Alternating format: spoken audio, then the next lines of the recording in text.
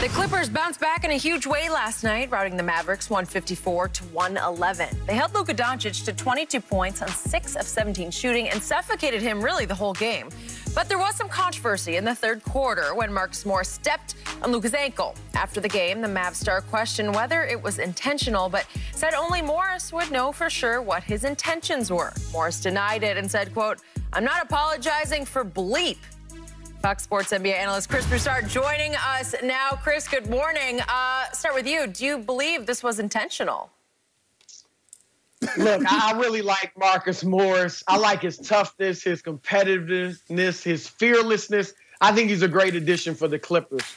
And I hate to accuse anyone of doing what, if indeed it was on purpose, is about one of the worst things you could do on a basketball court. Because thank God he didn't really re-injure that ankle of Luka Doncic, especially when he denies it so strongly on Twitter, right? I mean, he used words like respect for others, respect for myself, morals, and all of that. So when you see that type of denial, you almost say, man, if he's lying about this, he is really a low-down person.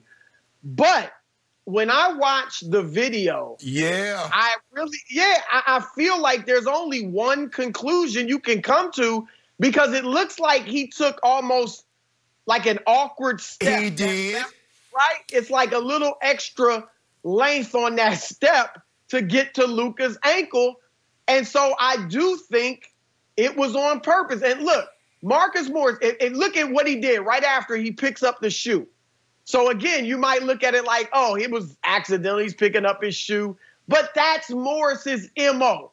Throughout his career, look at the many incidents he's had. He's subtle, he is conniving. Whenever he gets in a little scuffle or fall into the ground, he has a way to make it look accidental and get in a little extra jab or something like that. Remember, he's been involved in 2 major incidents already in this series. Game 1, he kind of gives Luka a little something extra, and that's what gets Porzingis into the altercation, right. And Porzingis is suspended. And then game 3, I think he kind of, again, a little something subtle to Luka and pushed him into Montrezl Harrell, and that's when Luka says to Montrezl, stop flopping, big man. So Morris is subtle with this stuff, and I think he was subtle again here. And the denial, it makes sense. Nobody can ever prove he did it on purpose unless he just admits it. Let me ask you a question. So in a situation like that, you can just deny, and say, I don't care what it looks like. I didn't do it on purpose. So I do think it was intentional. Both of you guys have covered the sports business, quarter century for you, 40-plus years for Skip. Skip, have you ever heard a player do something and say, yeah, I did that on purpose? Maybe here and there, but rarely. Exactly. Yeah, rare. But it happens. But yeah, it's rare. It's rare. But he went so far with the denial. But again, looking at what my eyes tell me and his history, yeah, I'm just glad Luka wasn't hurt seriously. But that was low. That was low, and I think it was intentional. Go ahead. There you go. Yeah. Okay, Chris Broussard. I am here to make the case that Luka is not quite as innocent as everybody portrays him to be. I think there's some wolf in sheep's clothing operating here, because I did think he wasn't really pushed into Montrezl the other day when that incident started. I thought he tripped up Montrezl and then looked sideways and with a profanity attached, accused him of flopping, which then triggered Montrezl to go up the court and say what he said. We talked about that the other day. In this case, do I know for a fact that Marcus Morris stepped intentionally on his foot? I don't. But I'm with both of you. It sure looks like he did. And I don't have a major problem with it, because I believe Marcus Morris, who considers himself an elder statesman on this team and an enforcer on this team, was retaliating for what Luka had done maybe 6-7 minutes earlier near the end of the first quarter to Reggie Jackson.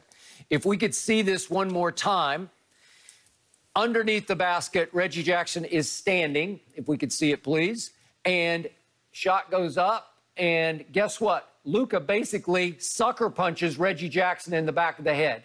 He takes a swipe at him, You can see it from the overhead more clearly. He just swings on him. There, you saw it, and uses it's sort of trying to tip the ball out. Yeah, he hit him with. I was gonna say, it looks to me like he's going for the ball. No, he hit him right in the back of the head with the palm, sort of the hard palm of his hand, and it's a sucker punch or a rabbit punch, and it knocked Reggie Jackson completely out of bounds and on his back. And I thought maybe Reggie hit the back of his head on the hardwood, but that's not what was happening there. He got sucker punched. They did not make any issue of it after the game, but Reggie obviously had to leave the game, go to the locker room, get checked out, concussion protocol, was able to come back and play well in the game. Thank God for that.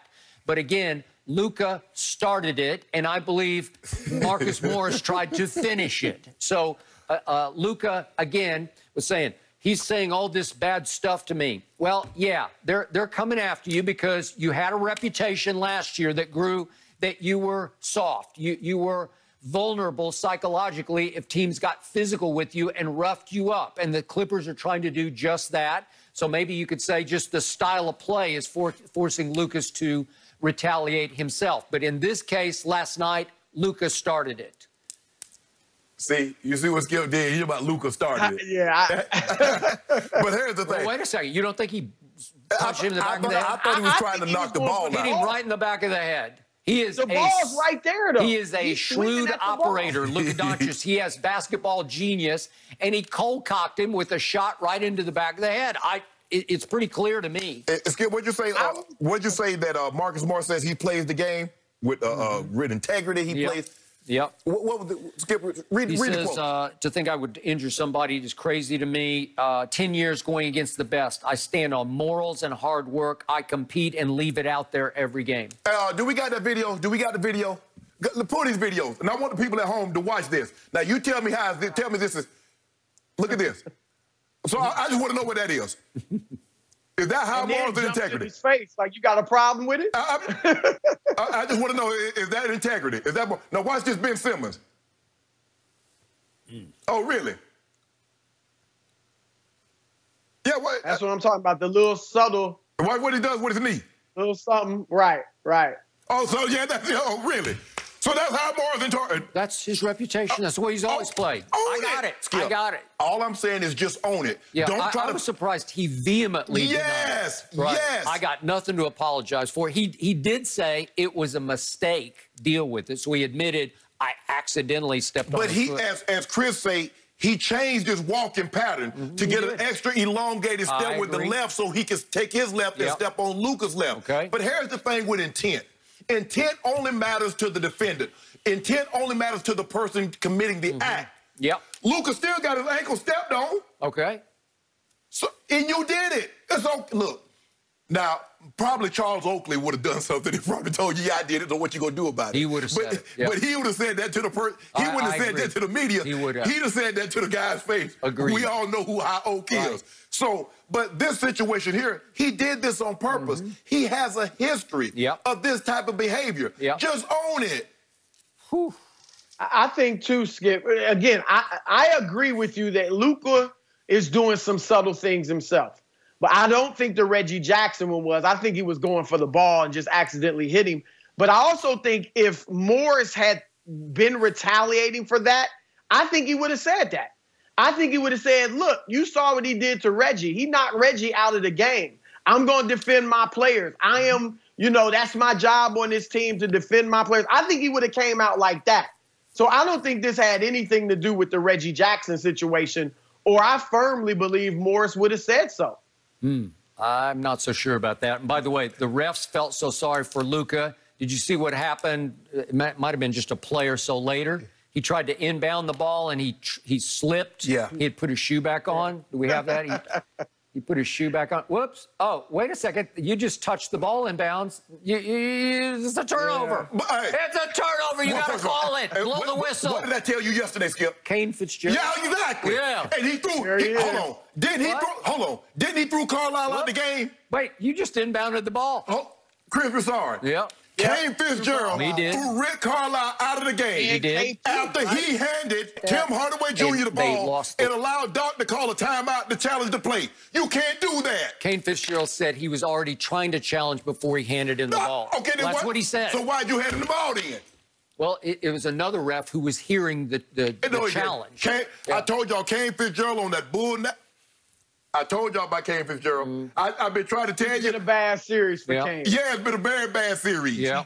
Well, all I know is I don't want to hear any more Larry Bird talk about Luka Doncic. No, I don't want to hear any more baby Bird. You hear more. 15 years. Yes. He starts off the game shooting another air ball. He shot 3 on Sunday. That's 4 in 2 games. 4 air balls. Larry Bird might have never shot an air ball in his whole NBA career. It's possible he never shot one. I know Larry Bird won 21 to hit a game winner. Yeah.